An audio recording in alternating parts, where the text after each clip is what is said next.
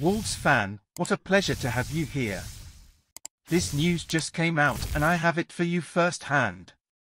If you want to stay up to date on everything happening at Wolves News TV, subscribe now to always be updated on Wolves. Now, let's get to the news. Newcastle United is reportedly monitoring the situation of Wolves midfielder Ruben Neves, who has 18 months left on his contract and has previously hinted at not signing a new one. The club is said to be in the market for a holding midfielder, and the Portuguese international's Premier League experience appeals to the team's manager, Eddie Howe.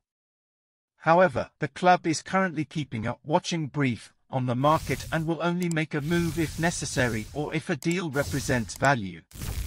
Neves has been linked with clubs like Barcelona and Arsenal in the past, but Newcastle believes that its project is attractive enough to attract top talent to St James Park. The club is also said to be considering other options such as Frank Kessie of Barcelona and Harrison Ashby of West Ham, as well as scouting for emerging talent like Stoke City's Nathan Lowe. So, Wolves fan, what do you think about this? Did you expect this or not? Leave a comment with your opinion. I would love to know what you think about this. And stay tuned on the channel, because I'm always posting the latest news from Wolves News TV. Subscribe now so you don't miss out.